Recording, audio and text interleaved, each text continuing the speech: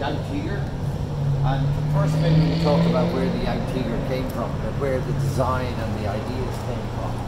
The Germans had introduced back in '43 the Ferdinand, which was a tank destroyer based on the original Porsche Tiger with an 88mm gun. And they only had 90 of these, but they were extremely pleased with the success ratio of the Ferdinands in combat. The kill ratio was very high. Of course they lost some because of the heavy weights and so forth, but they'd learned from that. So when the Ferdinands were dying out because they were slowly either getting worn out or being knocked out, they wanted a replacement for that. So obviously they looked at the Tiger II chassis as a possible alternative for mounting a gun on. And rather than mounting an 88, they were looking for the next size up, and they went for the 128mm gun. And this is a Panzerjäger tank destroyer that's meant to operate at extreme range. That's the design idea of it. Now they ordered 90 of these basically to replace the Ferdinand, and they were manufactured or final assembled in the same factory in the Nibelungenwerk in Austria, but using the components of a Tiger II. It's not the exact same chassis, it's actually longer.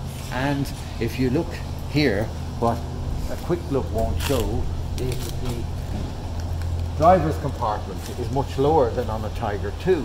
If you continue this line down the line, it ends up below the line of the engine. So that's a significant difference. So why did they do that? They did that to be able to get sufficient depression from this big gun without getting any higher than it is. And it is really very, very high vehicle.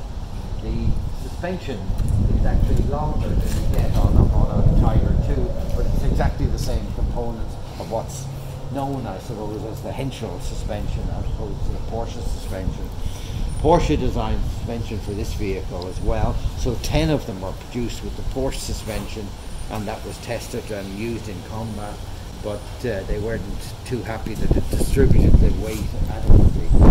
This particular vehicle, with one other, was in a town in Germany when the American troops arrived, and you can see the battle damage that occurred. The front of the gun mantlet has been torn away, and you can see on the nose plate, you can see where the rounds impacted. They didn't do any damage there, but on the gun mantlet they tore a big chunk of it away, and the Germans abandoned it.